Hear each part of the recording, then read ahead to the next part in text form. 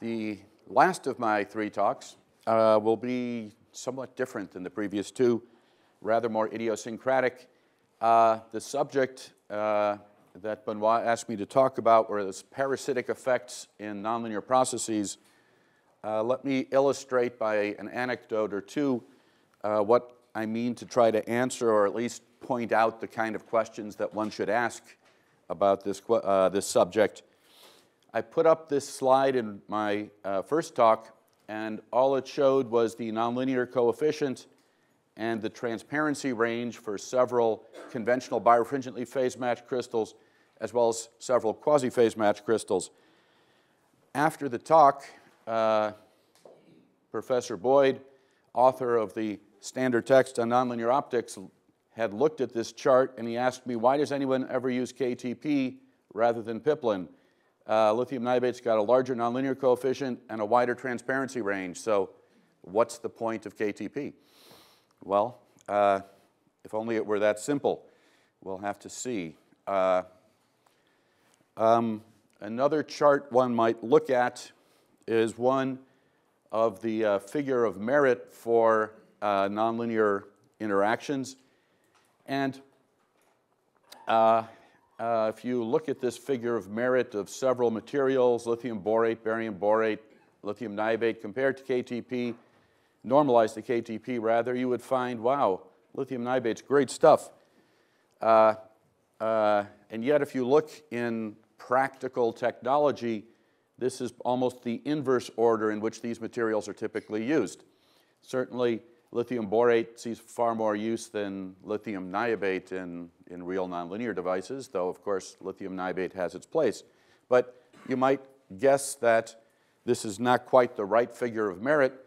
And in fact, Majid Ebrahimzadeh, in his lecture, he pointed out an irony of nonlinear optics. He said the lowest nonlinearity material is often the most widely used one, fused silica, great nonlinear material, smallest nonlinear coefficient. So maybe there's something wrong with that figure of merit as the way to judge what material is best for a general application. So maybe we want to take a look at that. Another question, or sorry, another slide I showed was this one, where I discussed these kind of issues with respect to the use of nonlinear materials in various kinds of devices. And I said, well, there's all these other issues that might become important, but I would save a discussion of them for the last lecture because they're rather more complex and difficult to quantify in many cases. But among the quantities that are relevant to the utility of a crystal are its attenuation coefficient, the scatter and absorption, perhaps both the linear and the nonlinear version of these properties, the surface and volume damage resistance to high peak intensity radiation, some of its thermal properties, what is its thermal coefficient of refraction, the thermal optic coefficient, what is its thermal conductivity? You might say, why should I care about the thermal conductivity of an optical crystal? I'm not going to make a frying pan out of it. I'm going to use it to make nonlinear mixing processes, but it turns out this can matter. Various technical issues. You can have the most wonderful properties in the world in a cubic millimeter crystal, but if you can't find a crystal grower talented enough to make it into a macroscopic crystal, odds are it will never find a use beyond publishing PhysRev letters. You would like this crystal to be environmentally stable. If I leave it out on a damp summer day in New Jersey, does it deliquesce into a pile of liquid? You don't want that, usually. And then there are some nebulously describable aging phenomena. If I come back after I've run this crystal for a day or a week or a month, are its properties the same, or has something changed? Has its refractive index changed? Has its absorption changed? There are photo-induced phenomena known as photorefraction and photochromism, where under intense illumination, in fact, the refractive index and the absorption coefficient of many of these materials do change, and often change in ways that make them far less useful for the nonlinear optical application that you were considering. So we need to take at least a bit of a look at how some of this enters into the behavior of real nonlinear materials. As I promised, this is now Friday morning, I think, so I'll talk a little about these. Another way to take a look at these properties is, one, to decide for a particular class of applications which of those rather long list of properties do I actually care about. For example, if I want to create the second harmonic of a 1 joule, 100 picosecond pulse, I'm probably going to worry a lot about the surface damage threshold of the material I'm using. You don't want to blow the face off the crystal, so the lower the surface damage threshold, the larger a crystal I might need to accommodate high peak power radiation. For high average power applications, I often would worry a lot about thermal properties. As we'll discuss, if you put a high average power beam through a crystal, and there is some absorption, and there's always some absorption, then the heat deposited in the crystal will raise the temperature in the vicinity of the beam, and how much that temperature rises will depend on the thermal conductivity of the material. That's where that sneaks into our concerns. And the response of the material to that temperature rise, the change in its refractive index, perhaps its thermal expansion coefficient, and certainly the thermal acceptance bandwidth of the phase matching process to which in which the crystal is being used, will all enter into how much you care about the temperature rise controlled by those properties of the crystal. If you want to do more than a very quick demonstration of some phenomenon, as I said, these slow aging effects, slow changes in the properties of the crystal are going to matter a lot to you. If you're just going to look, I showed this spatial soliton formed. I took a picture. It's 10 seconds later. I'm done with that measurement. All right, maybe you'll worry a little bit less about those long-term properties, long-term stability about the material. And finally, if you really want to use this reproducibly, and especially if you're Majid and you want to put it into one of your commercial OPOs, ideally the growth and fabrication technology of that crystal are reasonably mature, so you can go to a vendor and get 10 pieces or 100 pieces, and they will all be more or less the same, so that you don't have to individually adjust each device you build to the specific characteristics of the crystal number 7, which is different from crystal number 9, which is a very tedious thing to do in any reproducible kind of application. 2 points to make about that list. One, if you meet 9 out of 10 of these requirements, but you fail, or the crystal fails on the 10th, well, it may not work for your application. That is, it's kind of a weakest link argument. If the surface blows off the crystal every time you try to use it, even if everything else is great, it's no good for your application. And an important point, and one of the reasons why these questions are rarely easy to answer in detail or even in general, is that the key properties that matter, the surface damage threshold, the absorption coefficient, these photochromic and photorefractive effects, are extrinsic properties. That is, if you look up the refractive index of barium borate, it is what it is. And almost any vendor's barium borate, unless they've done something badly wrong, will, to within 5 significant digits, be the same refractive index. On the other hand, you could buy 2 barium borate crystals from 2 different vendors, and the absorption coefficient could be 1 or 2 orders of magnitude different, depending on what impurities found their way into the crystal or what other errors were made during the growth and processing of the material. So if you look in a book of tabular data on the properties of optical materials, you will almost invariably find, for any important material, pretty good data for the linear properties like the refractive index. You'll almost never find a tabulation of the absorption coefficient of the material because there is not just one number. There can be a huge range of numbers for a given material. And as we'll discuss a bit, even the conditions under which you measure some of these extrinsic properties, the photorefractive effect in lithium niobate is quite different if you operate the crystal at 100 degrees C than if you operate it at 25 degrees C. So what number are you going to put in the book, even if there were a single number for a given temperature, which there isn't? So my point is these extrinsic properties are far less deterministically knowable than the ones that we tend to write about in the textbooks, like the nonlinear coefficient and the refractive indices, for example. And we'll see how that concern will arise a few times.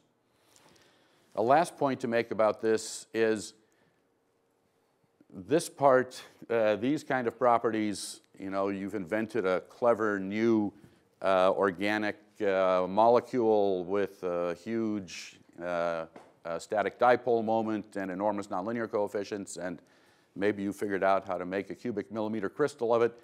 That kind of stuff is fun, especially if you're a physical chemist. Much of research is oriented around finding materials with interesting intrinsic properties. And you can get a lot of government funding for that because many funding agencies feel novelty is more important than utility. But if you actually look at what matters for practical applications or for earning money if you're a crystal growth company, it turns out it's often this junk that very rarely will you see a phys rev letter about, I figured out I can reduce the absorption coefficient from 10 to the minus 4 to 10 to the minus 5 inverse centimeters if I anneal this crystal in iodine for an hour at 1200 degrees. You know, it's just not fun. It's nose to the grindstone, tedious material engineering that can often fix these extrinsic properties, but you find most of us would much prefer to be working at this end of the spectrum.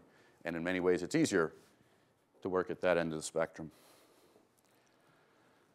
Okay, so we spoke a bit last time about some of these sorts of properties and how we could choose new materials, maybe a UV transparent ferroelectric or a orientation pattern semiconductor that might overcome some of the intrinsic limits. That is, once you're in the multiphonon absorption region of a crystal, it doesn't matter how clever the crystal grower is, that crystal will show that multiphonon absorption. It's an intrinsic property of the crystal matrix. It's not something sensitive to tiny amounts of impurities or other issues. But we didn't talk about this side of the curve, and that was the one I was just emphasizing on the previous slide. What can we say about residual absorption at the 10 to the minus 3 or 4 or 5 inverse centimeter level? What are the implications of it, and what can we do to characterize it, and what do we know about these sorts of aging phenomena that will degrade crystals over time? And that's the kind of stuff that researchers like us don't want to talk about.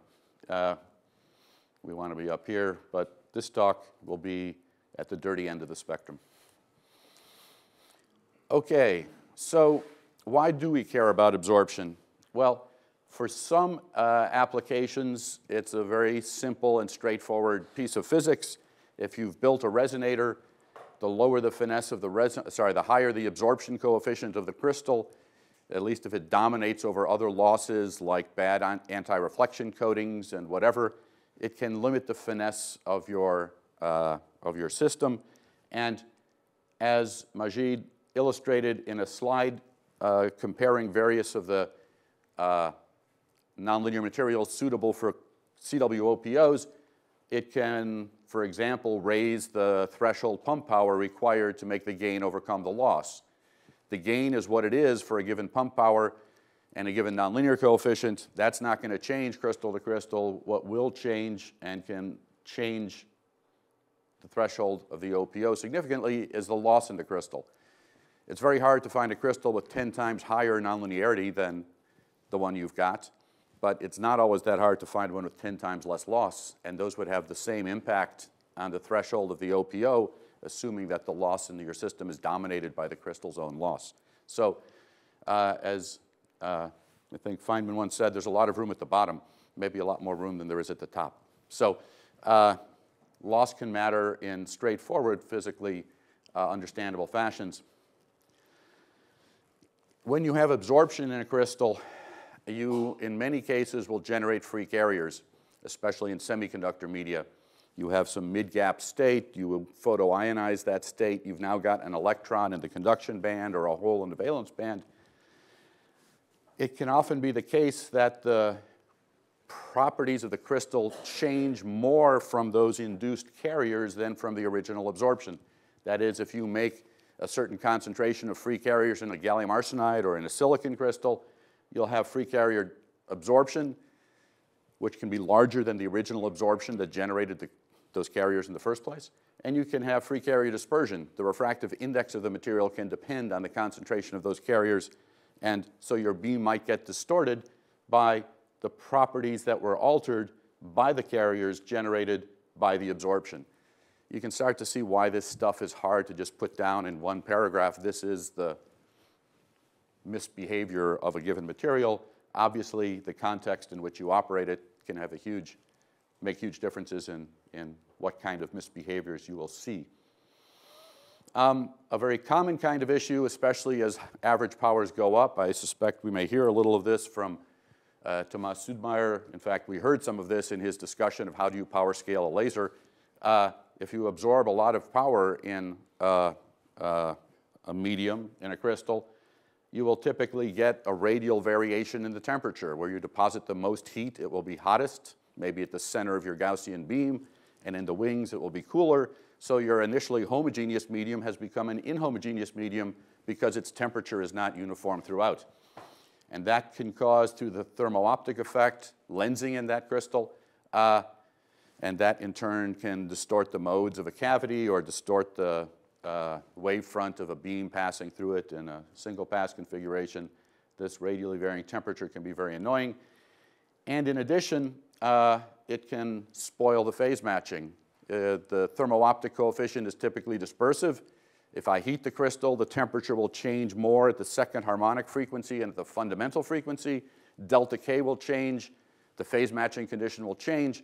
But you can't really fix it because it's varying from the center to the edge of your beam. So what are you going to do? You can adjust an oven temperature, but that moves the whole thing up and down. It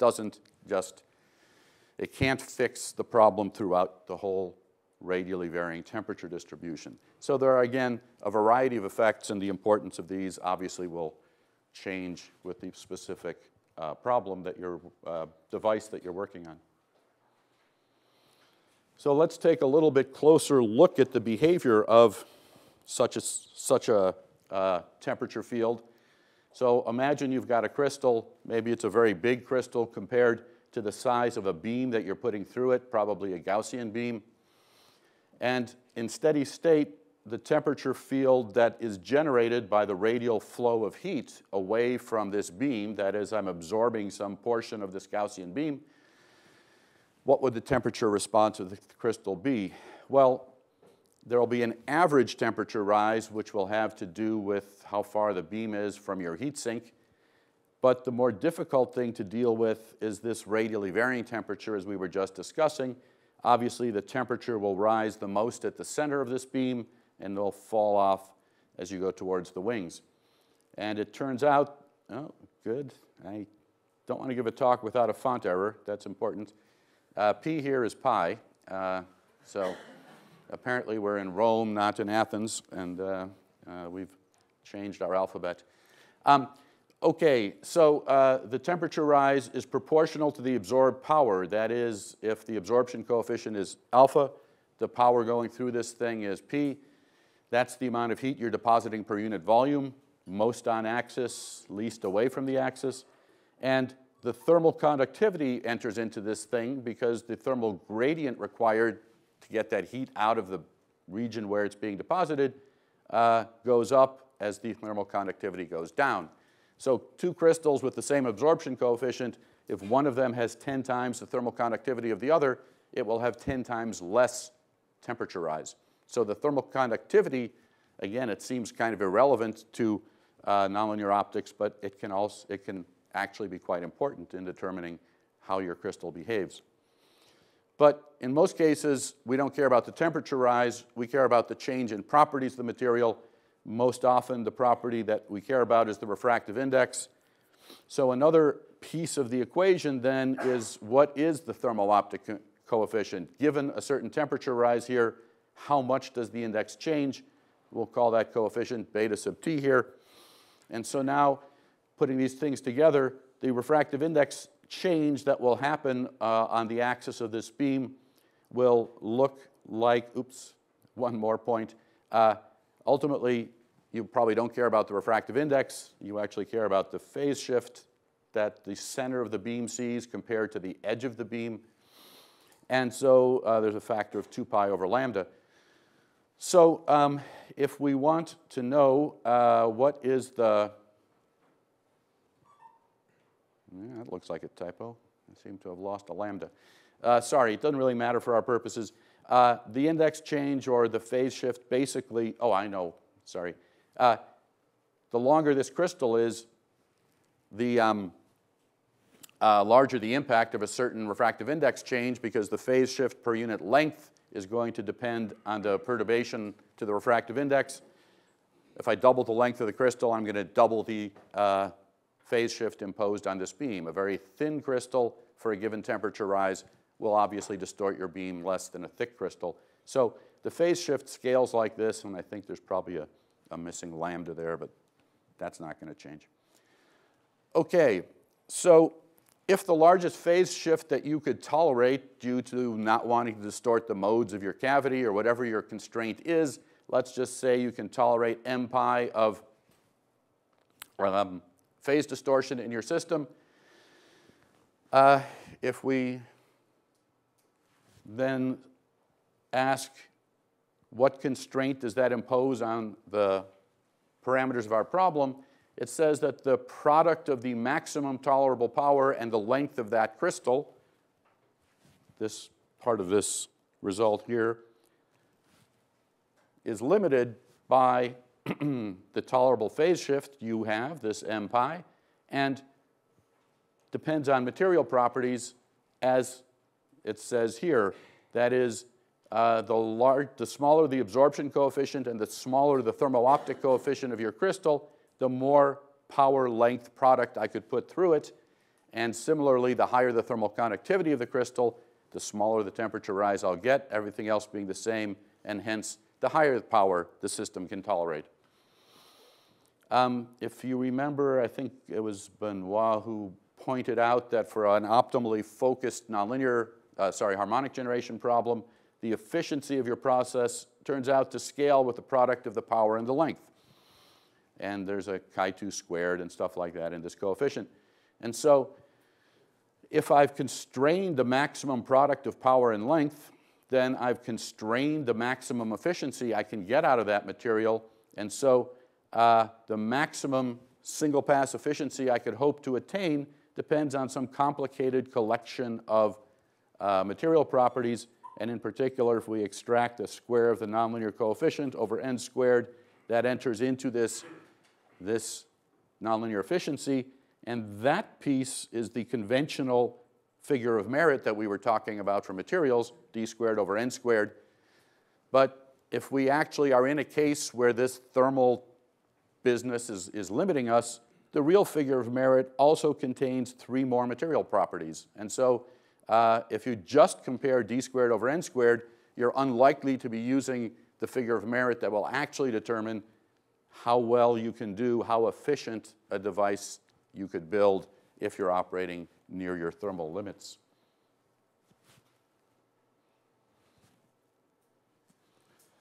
So if we go back and look at this figure of merit and put in our extra pieces, the dN dt, the thermal conductivity, but we don't put in alpha yet because we don't know what it is because the tables didn't tell us.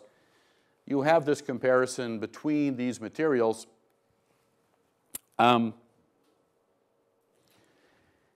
we have this question still. Lithium niobate looks a lot better than KTP or LBO or BBO or whatever. And so I think the conclusion, given the experimental reality of what is actually often used, that neglecting differences in the absorption coefficient is not a good idea if you actually want to understand how well a crystal is going to work in many real-world applications. So, all right, if I'm correct, and alpha is important, why is it so rarely tabulated? Why is it such a hard number to find? Well, typically it's an extrinsic property. As we've discussed, it can vary from sample to sample depending on how that sample was prepared. It can be orders of magnitude different. It can be strongly wavelength dependent. If there is some OH overtone absorption at 1.4 microns in your crystal, well, that might be a bad wavelength to operate at, but at 1.5 microns, that could be almost negligible. So the wavelength dependence, A, makes it harder to measure adequately, and 2, harder to tabulate, because now what are you going to have? A table, a graph? Okay. It can be power dependent. The photochromic effects we were just talking about can change, again, by orders of magnitude in a given sample, the absorption coefficient that you'll see. The presence of one wavelength can affect another. There is a phenomenon known as GRIRA and BLIRA, green-induced infrared absorption and blue-induced infrared absorption. And you might measure very carefully the absorption coefficient at 1 micron, and then you turn on the second harmonic generation process, and suddenly your crystal is a very different crystal. It turns out to be quite a common phenomenon. And it can be time dependent. In the first minute you measure the crystal, you might get one number, and an hour later, the number could be different. So there are good reasons why the absorption is difficult to describe and difficult to tabulate, but that doesn't mean it isn't important, as we see from the actual choice of the use of different of these crystals.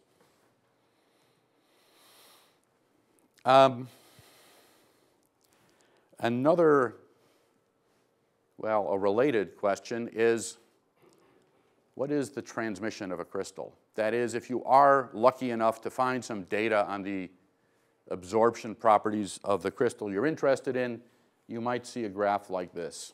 This is one from an article about KTP. And if you look at this, it's called the transmittance as a function of wavelength. This is probably about 350 nanometers out here. This is about 3 microns in the mid-infrared. And a few things might strike you if you looked at that curve and you wanted to say, well, given that I know that curve, what number do I put in there? Well, you haven't the foggiest idea, unless you're working out here in the opaque region of the crystal or something. This 80% line is the Fresnel reflections off the two surfaces of the crystal that somebody put in a spectrophotometer. This isn't absorption, this difference between 100 and 80. It's just the transmission of the crystal. So if you'd AR-coded that crystal or calibrated out the Fresnel reflections, this would be pretty close to 100%.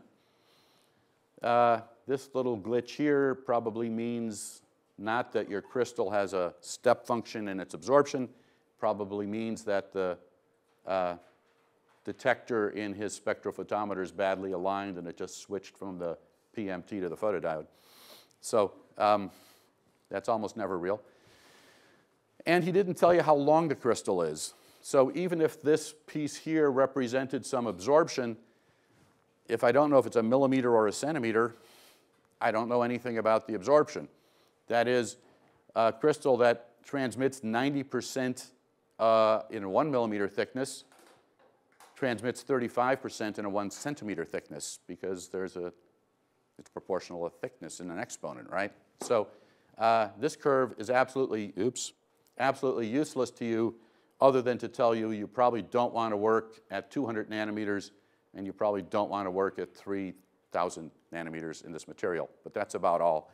So when you see a transparency range given in a table like the one I showed in my talk, I sort of intentionally did that badly to make a point, because that's probably the most you'll see in a tabular collection of data, is that kind of information. And that really doesn't tell you about the 10 to the minus 3 or 4 or 5 inverse centimeter absorptions that actually enter into the kinds of calculations I was just describing. This plot here is a little bit more responsible. It gives the length of the crystal. It has a transmission of 1 instead of 0.8, which means the Fresnel reflections off the facets of this crystal have been corrected for.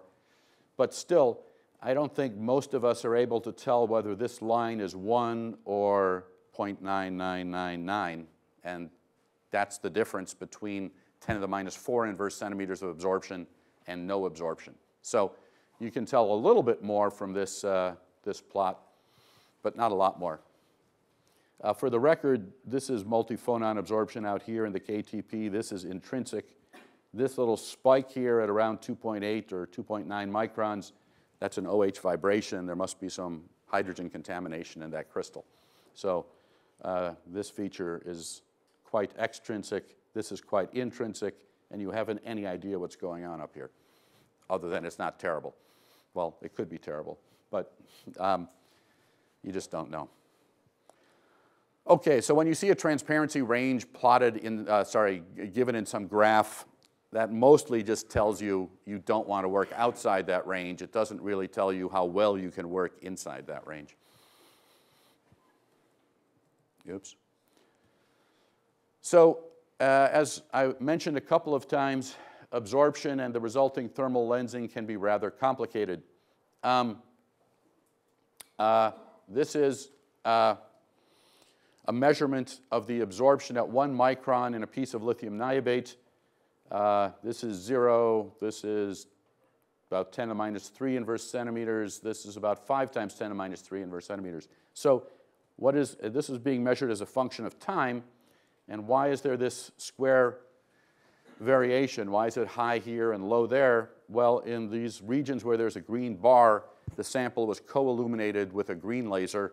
And when the laser was on, the infrared absorption went up. When the laser was turned off, it was 3 times less absorption. So that is a manifestation of this phenomenon of green-induced infrared absorption in this crystal. So even if you were careful and you made your own measurement of the absorption of this crystal, and you said, oh, that's fine, I can tolerate 10 to the minus 3 inverse centimeters, then you put it in your harmonic generation apparatus or your green-pumped OPO, and the thing works very badly, well, you neglected to worry about this kind of induced absorption phenomenon. The absorption can be time-dependent. This is a plot in a piece of KTP of the green light absorption as a function of time, and you can see it goes from rather small to more than an order of magnitude larger over the span of a few tens of seconds of exposure to relatively intense green radiation. Another topic is that can make it complicated to understand what the absorption behavior of your beam is this is a measurement of this gray track, as it's called, in lithium niobate, but in a spatially resolved fashion. So this is where the green beam was going through the crystal. So this is a distance, it's a 100 micron spot going through the crystal. And with a different tool I'll talk about later, you can measure the spatially resolved absorption in that crystal. And what you find after the gray track has developed for a while is actually where the green beam is, the absorption is rather low, but on either side of it, the absorption has increased a lot. And depending on whether you're measuring the absorption in the infrared, it's either the left side or the right side of the beam that has the stronger absorption. So that's an interesting phenomenon. It also explains why sometimes you can have a crystal like gray track KTP in an experiment, and it's operating okay, and then you bump the table and the crystal breaks, and you say, gee, that was just a little tap. Why did the crystal break? Well, the crystal broke because you wiggled your crystal 50 microns, and the beam went into the strongly absorbing part, heated it up, and it broke. So this is not the kind of thing you typically think about when you think about using a crystal, but this kind of phenomenon is not entirely unusual. So we'll talk a bit more about the phenomena going on here a little later on. But the point is, again, all right, how do you put this into your table of absorption coefficients? You know, it's just not easily done. It's not that people are stupid or lazy. It's just that these are complicated phenomena.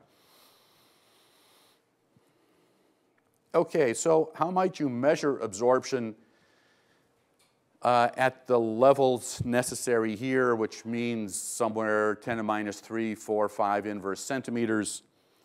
And how can you spatially resolve it with the kind of resolution it would take to know things like this? Oops. Things like this. If you just put your crystal in a spectrophotometer, which would be the most obvious thing to do, or even if you just put it in a laser beam, you might get some spatial resolution if you measure the transmission of the laser beam. But remember, the Fresnel reflections off your crystal are going to take 20%, say, of the power out of the beam as it passes through your crystal. You don't care about the reflections off the surface. When you properly prepare that crystal with AR coatings, you can get rid of that, most of that reflection loss. So you're trying to measure a 10 to the minus 3 or 4 change in the transmission of that crystal in the presence of 20% of loss of transmission due to innocuous effects like reflections. So that's not an easy way to make the measurement with the precision necessary here. What you would like is a measurement that is not 1 minus a small number. You want to measure the small number directly if you want to make an accurate measurement. So you want a measurement that is explicitly proportional to the absorbed power rather than measuring the remaining power and trying to process that to infer how much power you lost. So one scheme that might, or one class of schemes that might be used for such a purpose are calorimetric schemes. That is, if you measure the temperature rise, and we just argued that temperature rise was proportional to the absorbed pump power, if there's no absorption, there's no temperature rise, and so you don't have any signal. So you've got a zero offset signal of the sort we were seeking if you have a way to measure the temperature rise in the crystal. One way you could do that is put a thermocouple on the crystal, put it in a vacuum box, turn on your laser, and wait a long time. That's not easy, and it turns out you're often dominated by junk on the surface of the crystal. You're not actually measuring the internal volume properties of the crystal, you're measuring something else. And those are very hard measurements to make because they, well, you can imagine trying to measure millikelvin temperature rises in a, yeah. It's not the best way to do it unless you're in a very special situation. So something a little cleverer might be an interferometric method. Imagine you put your green laser beam through the crystal if I want to measure the absorption in the green. So I've got a temperature rise now at the center of this beam, and hence a refractive index change. Well, we just said the problem with that is it causes a phase shift on a beam of light passing through that increased temperature region. So if I could measure the phase shift on a probe beam going through this crystal, I'm making a measurement of the phase shift, or the change in phase shift, and that in turn will be connected to the temperature rise. So that's not a stupid thing to do. Maybe you put a Mach-Zehnder interferometer around your crystal and you look at the phase shifts in the presence of this pump beam. That's almost a good idea. And you can be quite sensitive because obviously with a carefully constructed interferometric measurement, you can measure nanoradians of phase shift. Unfortunately, there's other things that will shift the phase of this Mach-Zehnder interferometer, most commonly vibrations, noise, whatever. And so because you are limited, obviously you would chop this pump beam to make an AC temperature measurement, fine. But the thermal diffusion time across your beam will limit that to maybe a kilohertz kind of chopping rate. And you're sitting smack in the middle of all the acoustic noise in the world. And so mostly you will have built a microphone, unless you're very careful about this thing, you won't have built a thing that will measure the quantity you're interested in. So what would be nice is to find an interferometric scheme that evades this kind of stability issue and still lets you make a measurement probably close to the shot noise limit, if you do it right, of the phase shift imposed on this beam. So a technique that we have used to make such measurements is something we call a common path photothermal interferometer. More commonly, we call it an alexometer. Alex Alexandrovsky was the guy who developed this in our lab, so it became an Alexometer. It's easier to say than common path photothermal interferometer. So how does this thing work? Here's the sample you want to measure. Here's the green beam that you're putting through it. So you've got a temperature rise in the region of this beam. Maybe it's 100 microns or something size, something convenient. And of course, you've chopped this so the temperature rise is AC. It's going up and down at perhaps a kilohertz. If I now illuminate this crystal with a probe beam, say a helium neon laser or a diode laser, something reasonably quiet and bigger in diameter, so this is a larger Gaussian beam than this one, what happens to it as it passes through this region? Well, it will pick up a phase shift in this heated portion because the refractive index changed, and it will be an AC phase shift, so there'll be a little plus minus phase bump on my probe beam as a result of the absorption of the pump beam. Well, if I just put a photodiode out here, I wouldn't see anything because I haven't changed the transmission of my probe beam. I've only changed its phase. But if I go, you can kind of view the probe here as the sum of an initial Gaussian with a flat phase front and a little perturbed Gaussian-like bump representing that phase bump. And as we know, Gaussian beams undergo GUI phases. And so this inner region, if you go a confocal length roughly away from the crystal, this inner portion will have phase shifted with respect to the rest of the probe beam.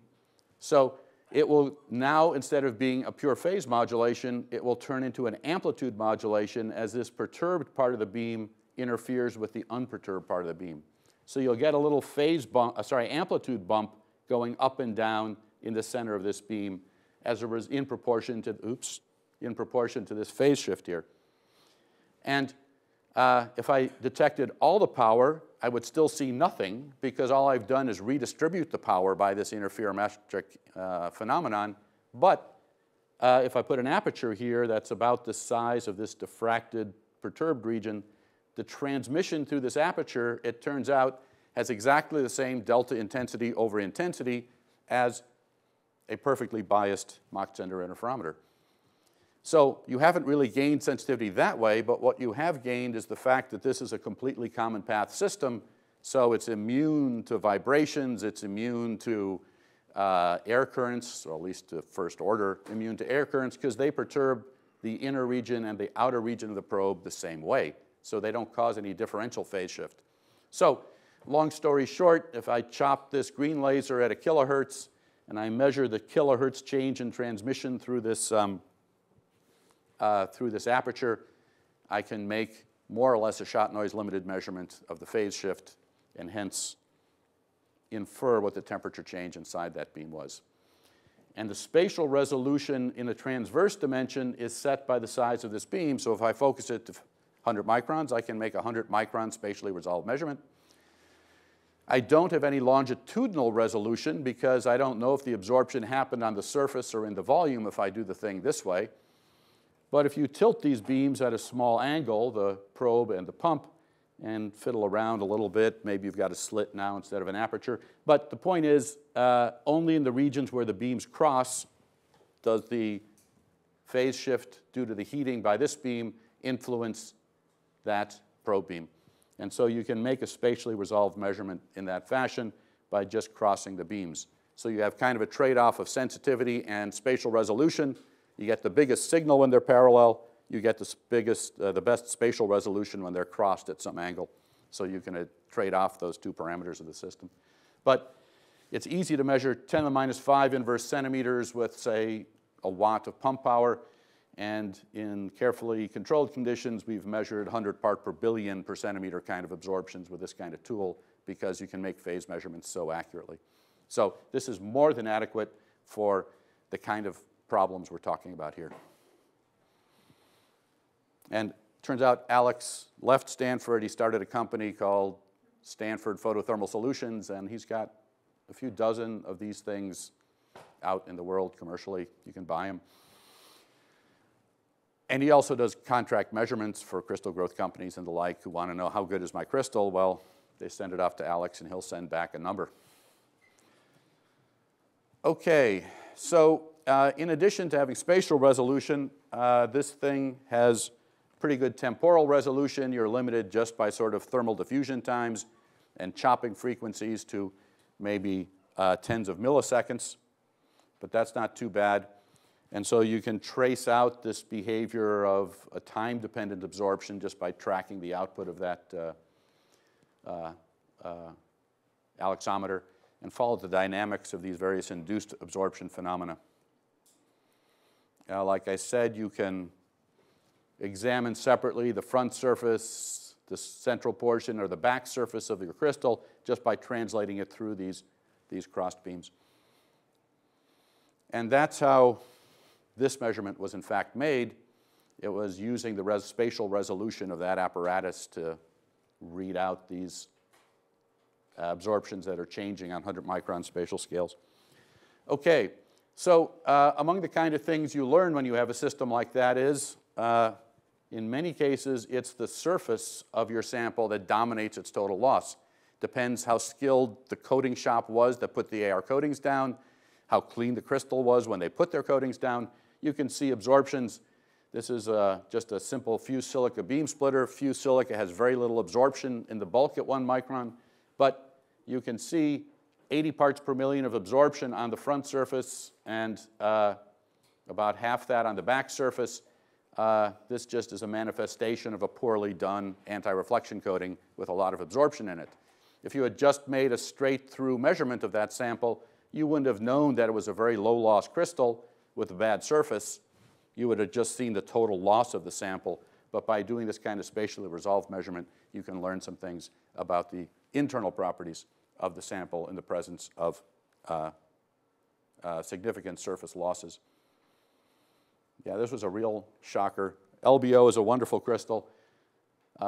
Typically less than 5 ppm per centimeter absorption in the green. That's one reason it's such a attractive for high average power applications. But it has a small nonlinear coefficient, so you're often using it in some kind of intracavity or resonant configuration. And this is a measurement of a particular LBO crystal we looked at once. And these two surfaces, you can see, are vastly dominating over the volume absorption. And so it's just, there's not much you can do about that unless you call up Alex and ask him to make a measurement for you. But it is a useful thing to keep in mind that in many cases your problem, if you have a thermal loading problem, might be dominated by a poorly prepared surface and not by the volume of the material, especially if you've bought a low-loss crystal explicitly to avoid those kind of absorption-related issues. Okay, so let's talk a little bit about absorption since we think it's important and we think it's hard to characterize. What general things can you keep in mind about the absorption in a crystal? Well, there are typically two intrinsic mechanisms for absorption in the transparency range of a crystal. Multiphonon, so this is a plot versus, this is fused silica, which is a poor choice, but it was what I could find at 2 a.m. last night. So this is the wavelength, this is the extinction coefficient, that's the sum of absorption plus scattering in fused silica. So this is 10 to the minus 5 inverse centimeters, that's 1 inverse centimeters, it's a log scale. So out here in the infrared, you see this steeply rising line growing after about 1.8 or something microns and rising to about an inverse centimeter by the time you're in the mid-infrared at several micron wavelengths. Multiphonon absorption typically scales as e to the some constant over wavelength, so it is a positive exponent. So as you go to longer wavelengths, this guy is increasing steeply. This edge here is the band tail of the ultraviolet electronic absorption, which typically, again, scales as an exponent of some constant over lambda, but negatively. So as you move away from the band gap, the absorption is dropping steeply. And so these things will cross in a characteristic V-shaped curve, which is known as the V curve for that material. So somewhere typically in the near infrared for oxide materials, you will see a minimum in their absorption. This other line here is the Rayleigh scattering, which goes like lambda to the -4. In crystals, you typically don't have to worry about that too much. That's the inhomogeneity and the frozen liquid of glass that causes the scattering, but it's on the graph. But these two lines are in crystals too, and so typically you would think you might have, in a good crystal, losses of 10 to the -5 or something in this notch, 10 to the -5 inverse centimeters. What you typically see is something much worse. And in the transparency region, there's some junk, some extrinsic absorption associated with impurities, native defects, other crap in the crystal. So only in very carefully prepared materials, like the very clean fused silica that is used in optical fibers, do you actually manage to get to the bottom of this valley. In most materials, something else will happen first, at least down here. But then as you go, if you remember the edges of our transmission curve, as you get closer to the band gap or deeper into the multiphoton absorption, the intrinsic absorption will start to dominate over the junk extrinsic absorption. The little bump, if you've ever looked at fused silica, there's a low loss point at 1.3 microns and a low loss point at 1.5 microns, and there's a little extra loss around 1.4. That turns out, not that it matters for our discussion, but it's an example of the junk absorption. If there's any residual hydrogen in the fused silica, there's an OH vibration with a fundamental wavelength around 2.8 microns, and the first overtone of that is at 1.4 microns, and that's what that little bump in the absorption of fused silica is. But those are very carefully purified materials. If you take a typical nonlinear optical crystal, as I say, you'll find a lot of crap, as we'll talk about, that's going to limit the absorption in this region much higher than that. Okay, so these are the intrinsic absorption mechanisms that typically exist in these crystals. There's another intrinsic mechanism, which is two-photon absorption. Once the photon energy exceeds half the band gap, you can have an instantaneous two-photon absorption, which is, again, an intrinsic property of the material. And it is what it is. It's not something that you can do anything about. And so if you look at high intensities, you will see an absorption coefficient that is the sum of the low intensity absorption plus, for the simple-minded, instantaneous two-photon absorption, some coefficient characteristic of the material times the intensity. So as you go to high intensities, you will see an increasing absorption coefficient. The wavelength, there are some moderately general things you can say about the scaling of this two-photon absorption as the photon energy exceeds half the band gap. And there's a nice paper from Eric von Stryland and Sheikh Bahai that talks about that scaling. Okay, so what kind of junk exists? Now, I mean, obviously we can't talk about a catalog of all materials. Let's talk about lithium niobate and tantalate. One, because they're moderately well understood, and two, it's the slides I had. If this was our intrinsic band tail absorption in the ultraviolet, the position of that thing for lithium niobate is about 320 nanometers. In lithium tantalate, about 260 nanometers, though one never sees operation all the way out to here.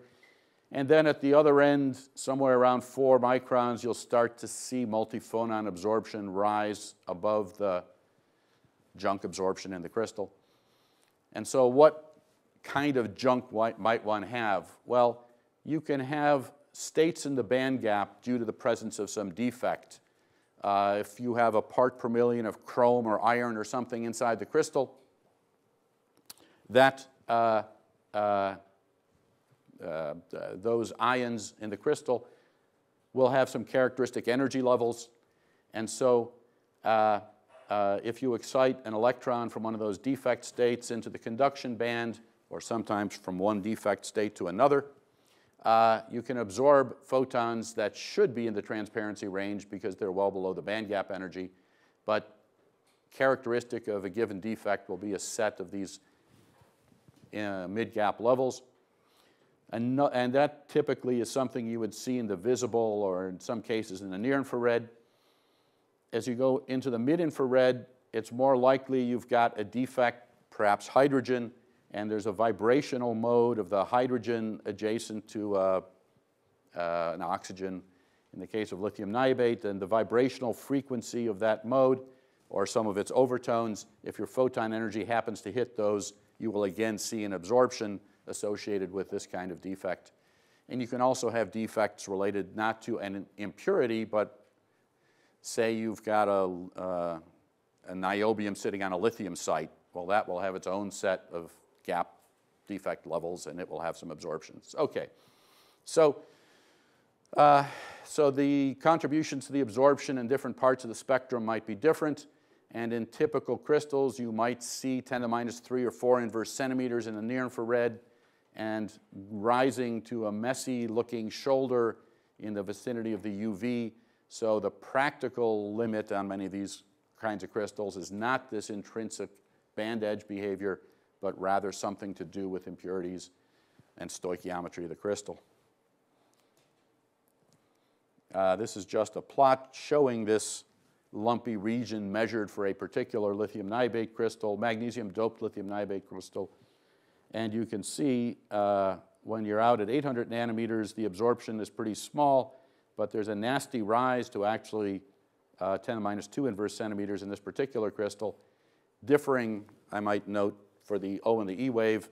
You can have rather different absorptions. Sometimes they're strongly polarized, and then rising off to this intrinsic misbehavior as you go to shorter wavelengths. Okay, so if you actually wanted to understand how to improve such a crystal, if you were a crystal grower, or how to understand the limitations on your crystal if you're a crystal user, or if you're the kind of person who complains a lot and you want to yell at the person you're buying your crystals from, you'd like to have something as specific as possible to grumble about, you need to know the origin of some of these properties. And some materials like lithium niobate have been pretty well studied. There was an era of photorefractive physics where people were intentionally inducing refractive index changes to do dynamic holography and things like that. And that involved the presence of impurities doped into the crystal to allow you to write these kind of phase gratings into the medium. There are a set of known discrete features from chrome in the visible and near infrared. In the blue and blue-green regions, chrome and iron can make contributions, but it's not, these aren't little narrow atomic absorption bands like you would see in a gas discharge. These are broad, messy features, so it's often difficult to assign a particular misbehavior to a particular material.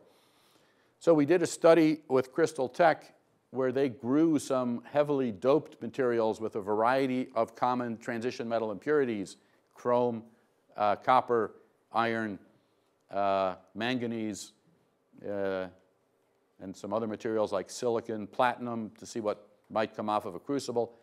And you get some beautifully colored crystals out of that job. But by intentionally making one of the impurities dominate the total absorption, you can more clearly resolve the contribution of that material over all the rest of the materials, impurities that might be afflicting your crystal. You can figure out what the absorption cross-section of that impurity is, and then infer what you would expect, because it's generally linear in the concentration when you're not at 100 parts per million of this impurity, but 0.1 part per million of that impurity. So the details of this study are obviously not relevant. It's just indicative of what you can do.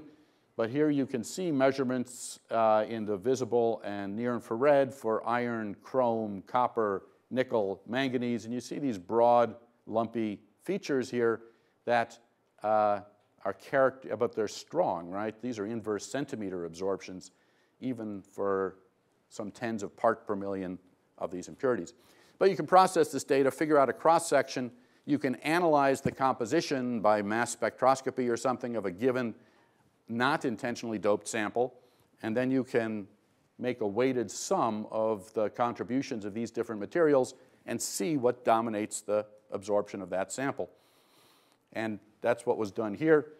And here is the measured absorption in this particular nominally optical grade piece of magnesium-doped lithium niobate, and these dashed lines are the sums of the contributions of copper, iron, chrome, nickel, and manganese. Turns out that 1/10 of a part per million of copper, 1.5 parts per million of iron, and 1/10 of a part per million of chrome are enough to explain quite accurately the known, the observed absorption feature of these materials. So again, it's not that crystal growers are stupid or lazy, but keeping 100 parts per billion of an impurity out of a crystal as you're growing it, it means you've bought some fairly expensive starting materials and you've been very careful with your crystal growth furnace and its cleanliness and many things to get even to this level. So it's one reason why these extrinsic absorptions are so omnipresent. All right, let's not worry too much about that range. In the mid-infrared, you're often dealing with a different class of problems. So out here, instead of in this visible near-infrared shoulder region, this is a plot of the absorption of the E wave and the E wave of a piece of lithium niobate. And you see there's a big peak here at about 2850 nanometers. That's an OH vibration. And so historically, sorry, it's the O wave that has this big absorption. So historically, one didn't want to operate lithium niobate in that region. We made some more careful measurements, and if you look at the fine print, you can see that there is this lumpy absorption here in the E wave, and it's not negligible. It's 0.5% per centimeter around wavelengths where lithium niobate was conventionally thought to be transparent. And we thought, like many people did, that that was so. And we tried to build an OPO.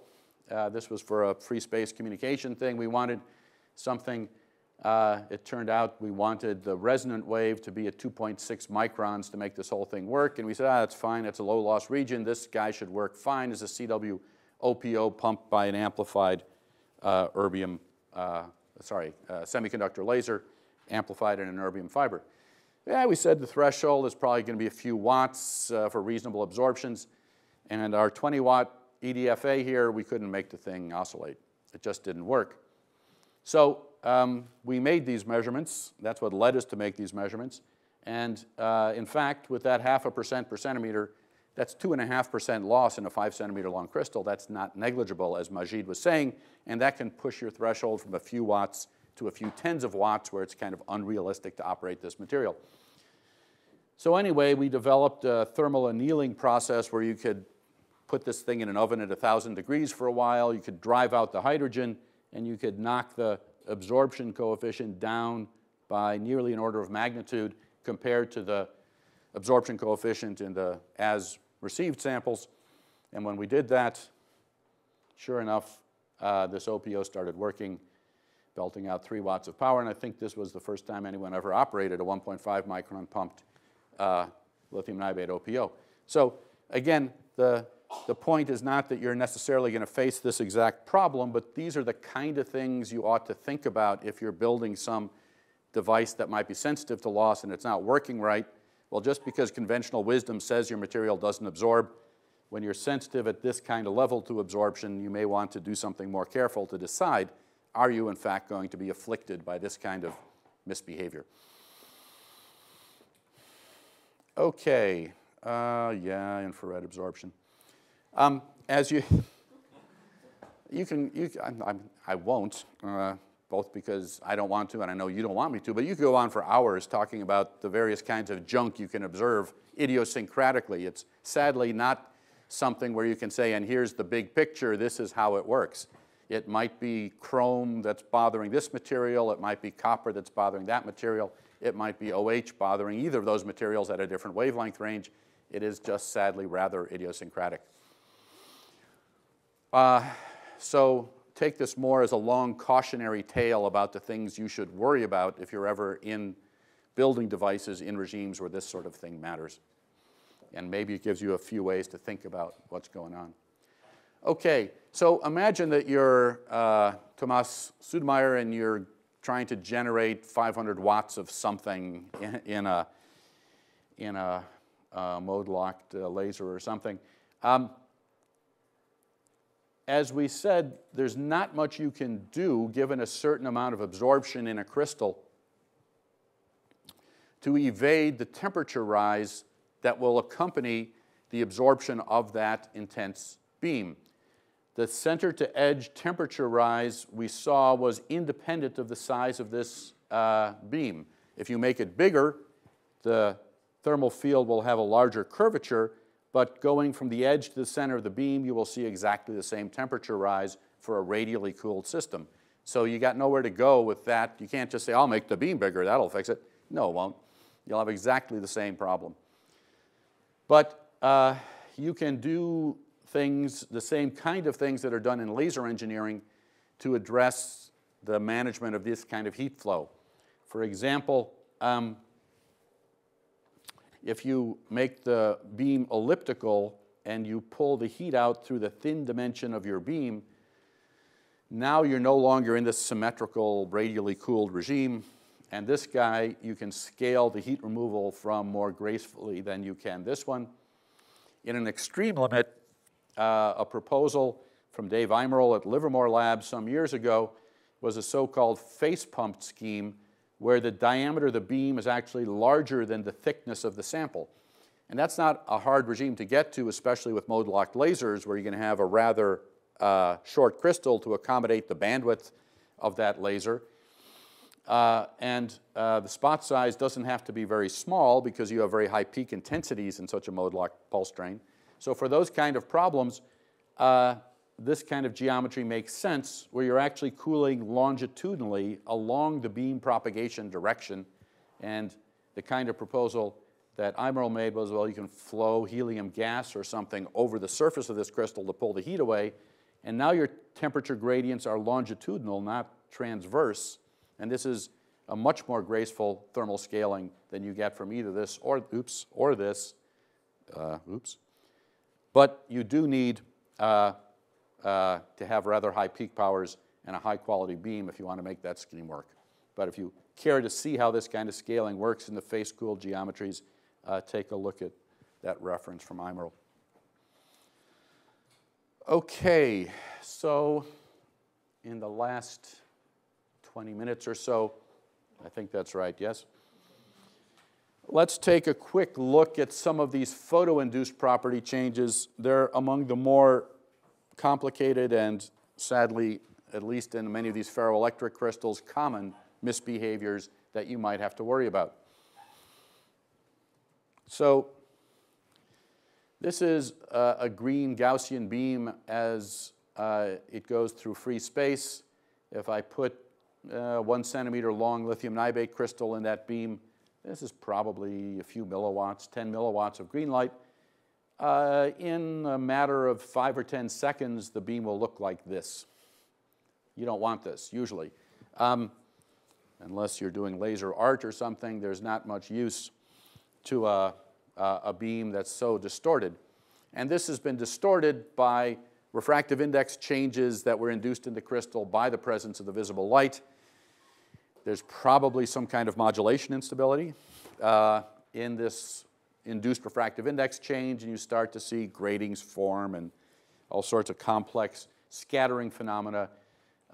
Again, the details of the scattering aren't that important to us. Whether it's the details of this shape don't matter. It's going to not be a nice 0-0 mode laser beam. And as we discussed, we can also have induced absorptions in the presence of green light. Infrared absorption can change.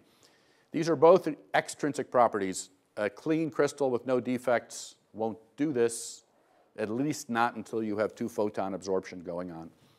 So these are called aging properties because these kinds of phenomena can emerge over minutes or hours or days, depending on the nature of the crystal. And the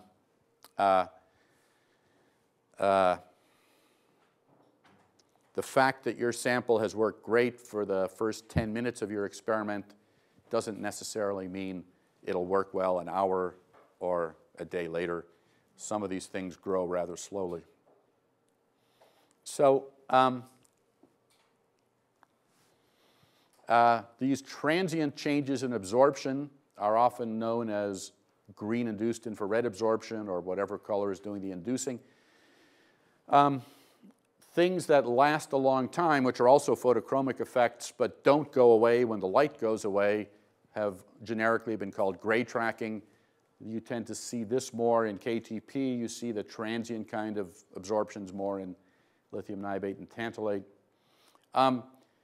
These photorefractive misbehaviors are by far the more serious ones in niobate and tantalate, and at room temperature, they're pretty bad in conventional lithium niobate. Turns out they decrease. You can run the crystal at higher temperatures. They get better. I think we'll have time to say a few words about that. They are often complicated effects. The photorefraction can be worse when you have two colors present than when you have any one color by itself. It turns out that when you periodically pull these crystals, you can greatly reduce the sensitivity to photorefraction, which is an interesting fact that I hope we can touch on as well. And gray tracking itself is rather complicated in its dependence on the experimental parameters.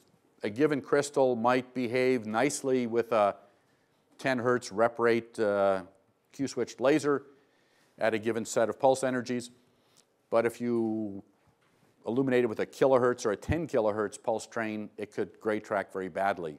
That is, there are transient species involved with lifetimes on the order of milliseconds, so the exact nature of the time sequence of illuminations can alter this kind of behavior.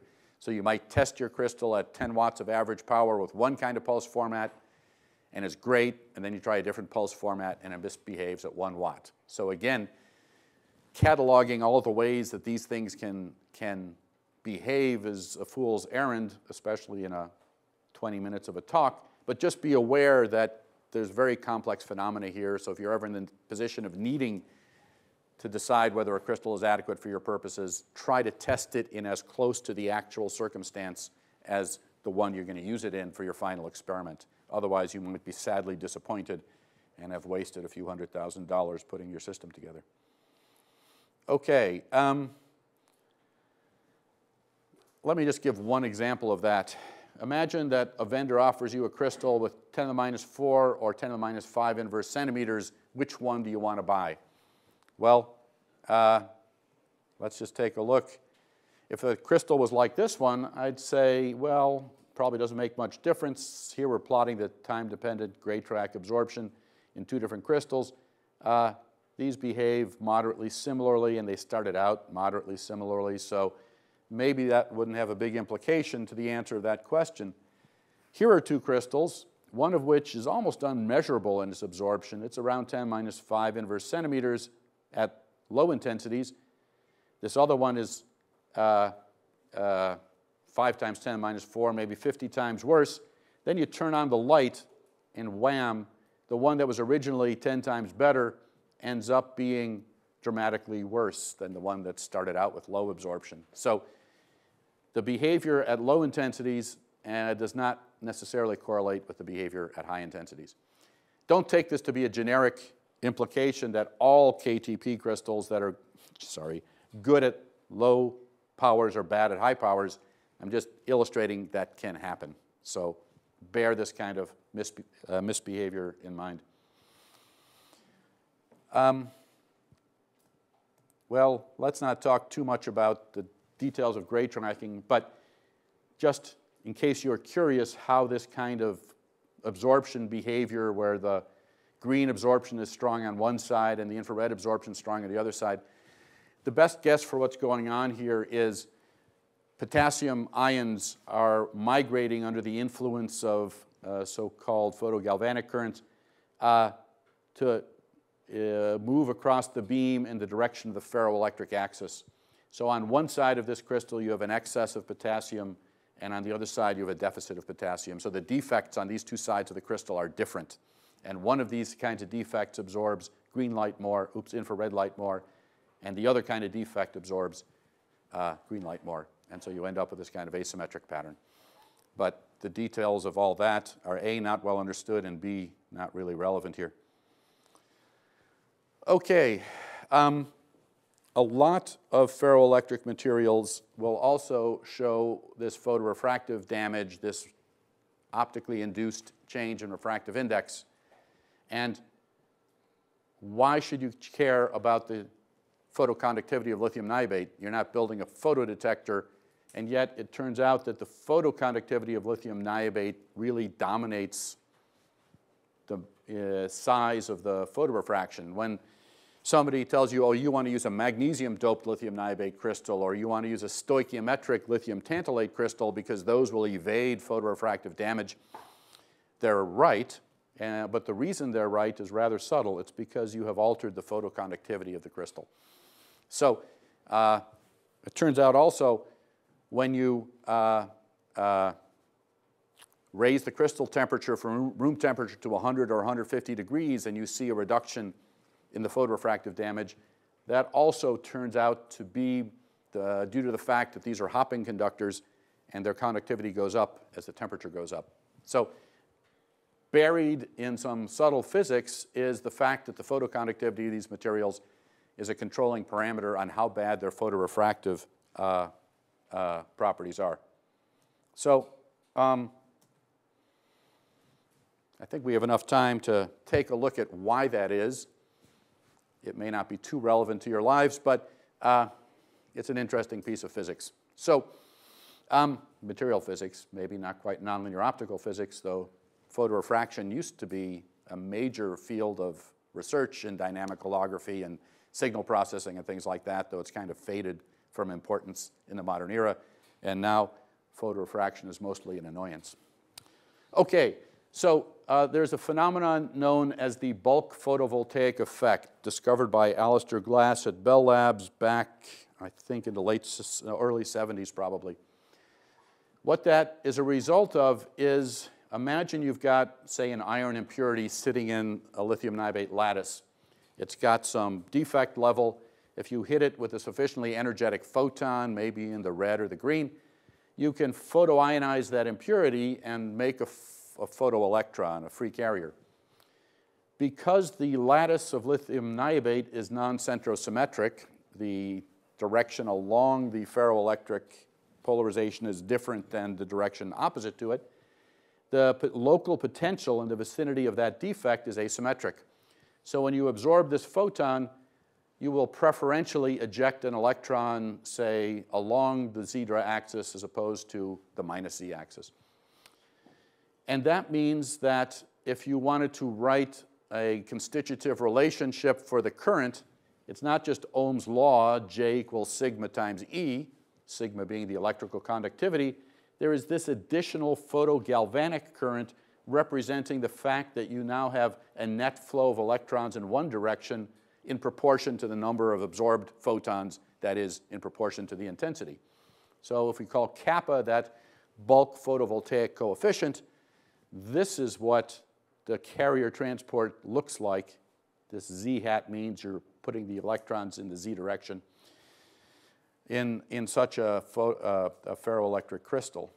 So what does that mean to your life as an optical physicist? Well, if you've got a beam of light going through this crystal and you're preferentially ejecting electrons due to this photogalvanic effect in one direction, you're going to pile up electric charged negative electrons on one side, positively charged defects, the donors here, on the other side, and that will mean that a space charge field will start to emerge across your beam between these ionized impurities and the trapped electrons. Well, if you've got a space charge field, you will start to drive a current by conventional ohmic current, and so there'll be a current flowing in the opposite direction due to the conductivity of the material.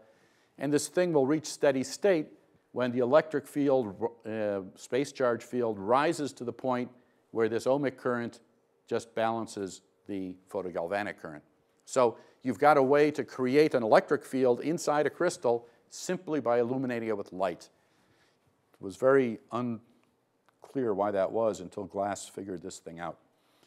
So if we ask what is the space charge field that emerges in steady state when these two currents balance, so you have a net zero current, well, it's just when this term is equal and opposite to that term, So the space charge field grows with the size of the photogalvanic current, and it is reduced by the electrical conductivity. The larger the conductivity, the smaller the space charge field in steady state, because it takes less field to make this balancing current.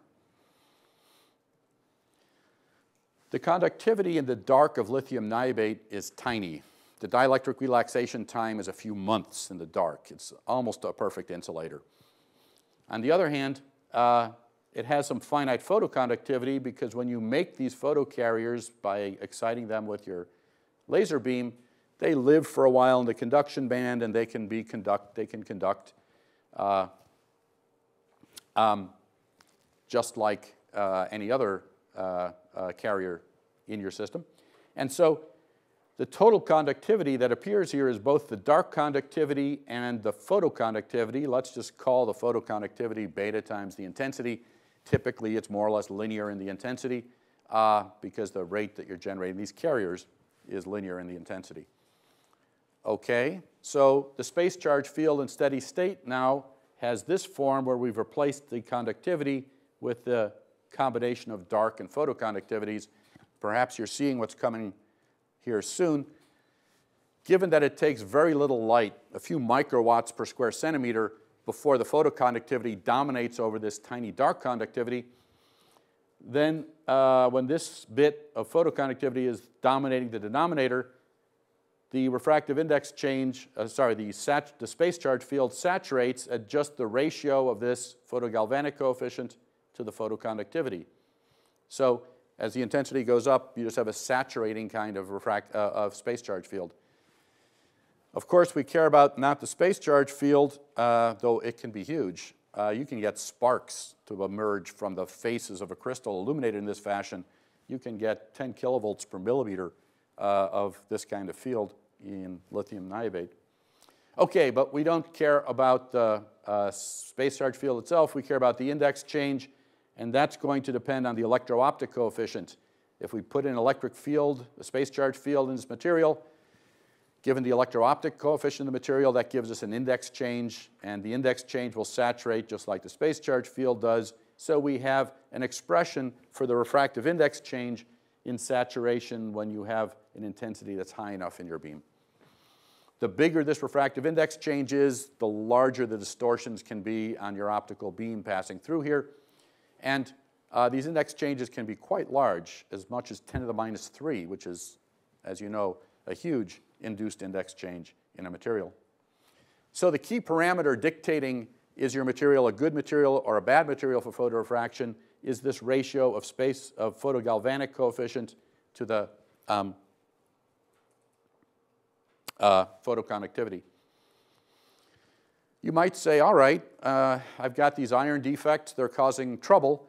Why don't I just try to make a purer and purer crystal with less and less iron in it?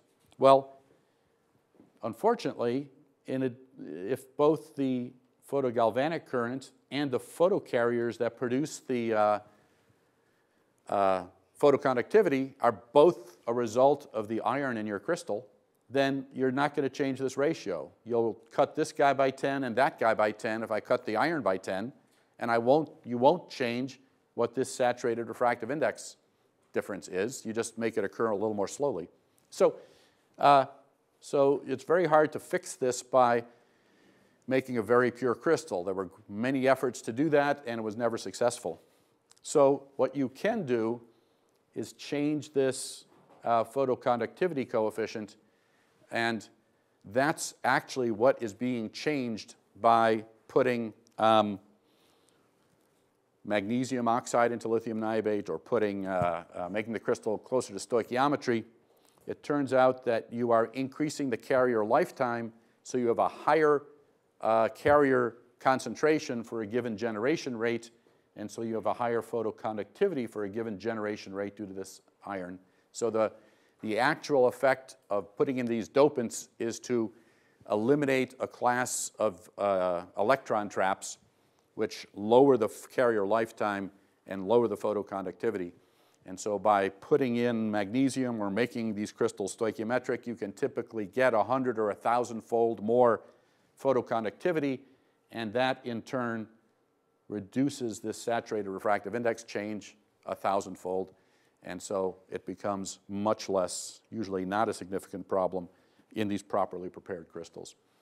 But I won't, I said a few things here about that, but I won't bother you with them. I'll just note that in these photorefractively damage-resistant crystals, typically you no longer are limited by photorefractive damage in the power handling ability of the crystal. You're usually limited by these simple thermal effects from the linear absorption causing refractive index changes. And 20 or 30 watts of visible light have been produced by SHG in these crystals that previously would damage at milliwatt or sub-milliwatt optical powers. So that was a successful piece of material engineering. One last point, and this is an annoying one that we've just been bumping into lately. If you operate these crystals in the 2-photon absorption regime, behaviors can be different than when they're operating in the 1-photon absorption regime.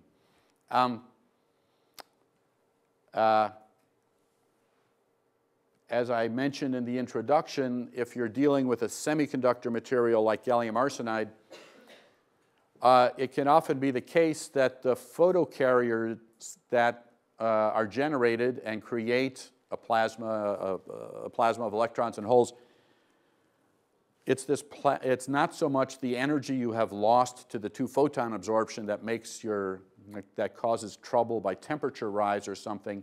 It's the fact that when you make these carrier plasmas, you change the refractive index via the free carrier dispersion. Typically, you make a negative lens. It's a negative coefficient, and so your beam will blow up due to this induced refractive index change.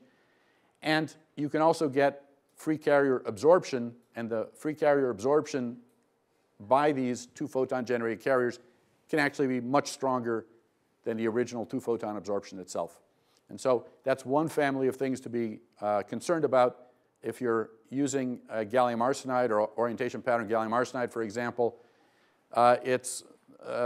Even though its nominal transparency edge is about 1 micron or 900 nanometers, especially for pulsed applications, the crystal is almost useless until your wavelengths exceed twice the band gap, or about 1.7 microns. So that's one thing to be aware of. Another thing to be aware of is we were talking about this photoconductivity and how the lifetime is altered in magnesium-doped or stoichiometric lithium niobate, and that's how you reduce the photorefractive effect. So in other words, you typically have some phenomenon like this, where in our photorefractive problem, we photoionize this deep level, maybe it's iron, make a photocarrier. Usually the decay mechanism is falling into a shallow trap, probably an anti-site niobium, and then recombining back to its original iron defect. This first process is what controls the lifetime that goes into the photoconductivity. Okay, that's great. And we can get rid of this defect level here by stoichiometric preparation or magnesium oxide doping. In the 2-photon regime, the whole transport dynamics of the carriers is different. You don't have to involve any deep levels. You just make an electron-hole pair by 2-photon absorption, and the recombination is this electron-hole pair recombining. And that's a very different set of time constants and behaviors than in the 1-photon case. And we have seen some unfortunate evidence that magnesium-doped lithium niobate, while it's almost immune to 1-photon photorefractive damage, can in fact show significant photorefractive damage when you're illuminating it with intense enough radiation to cause 2-photon absorption. So nothing is ever perfect. Okay, let's not get into that since we're out of time. One last thing, if you happen to be working with periodically poled lithium niobate, especially magnesium-doped lithium niobate, we said we made this great high photoconductivity crystal. It's very resistant to photorefractive damage. Okay, so we built a monolithic OPO with a periodically poled section going down it, and we said, well, this thing should work great because it's a low-loss crystal. There's no transmission through any interfaces. This should be a very low threshold OPO. And what we saw was it was very unstable, it was very hard to operate, it had a high threshold, it was a mess. When we temperature tuned it, all sorts of misbehaviors occurred. And we didn't quite understand that. We did an experiment then where we took a magnesium-doped lithium niobate crystal, illuminated it with a visible laser, and put it in a little temperature-controlled oven and ramped the temperature up and down. So it's a damage-resistant crystal. When this temperature was not being changed, we had a nice optical beam going through the crystal. When we tuned the temperature, this is what the output of the crystal looked like. It was a standard photorefractive mess. If you let the temperature settle for a while, the beam would kind of clean itself up. So what happened here? What happened was when you change the temperature, you may or may not be aware of it, but pyroelectric effects mean you build an electric field across the crystal in proportional to temperature changes. That's how you make a pyroelectric detector. When you put a field across the crystal, if it has high photoconductivity, the field, if you put a potential across the crystal, which you do by ramping the temperature, in the highly photoconductive illuminated regions, you screen out that field, so you have a spatially inhomogeneous field again. Now the pyroelectric field is screened by the photoconductivity that you just carefully engineered into your crystal to avoid the photovoltaic damage. But now you've made a crystal that's very sensitive to pyroelectric damage because it will very efficiently screen out the pyroelectric field that appears across the crystal. Well, the solution in that case is periodically pull the whole path of your crystal. We specifically didn't periodically pull the paths that weren't involved in the interaction. If you periodically pull it, you flip the sign of the electro-optic coefficient, and so this damage changes sign every few microns, and the average damage is much less. So we built a second one of these devices where we pulled it everywhere, and the problem went away. So keep that in mind if you're ever doing this kind of experiment with lithium niobate and you plan to temperature tune it. Have all the beam paths in a periodically pulled region, even if they don't need to be for nonlinear phase matching purposes. Okay, like I said, it's very idiosyncratic, this world. There's no 1 hour or 10-hour lecture where you could talk about all the problems.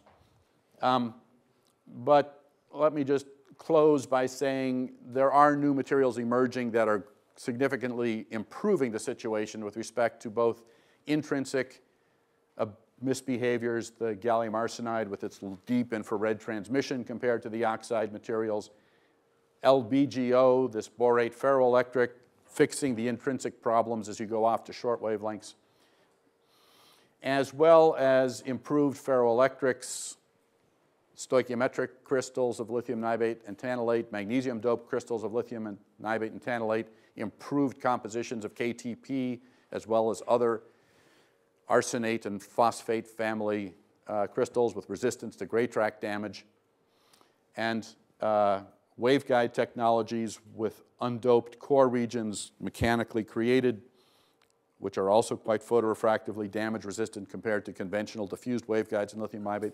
There are a family of solutions emerging for these problems, but you do need to think about the large family of bad behavior that can bother your experiments in order to design a good scheme. So, most nonlinear interactions will sooner or later be pushed to their material limit. Some understanding of the underlying mechanisms are useful if you want to discuss problems intelligently with your material vendors or design your apparatus or your architecture of your device to minimize the impact. And if you're not in a big rush, you can even try to improve your materials by finding ways to eliminate some of the defects that bother your application. So thanks for your attention.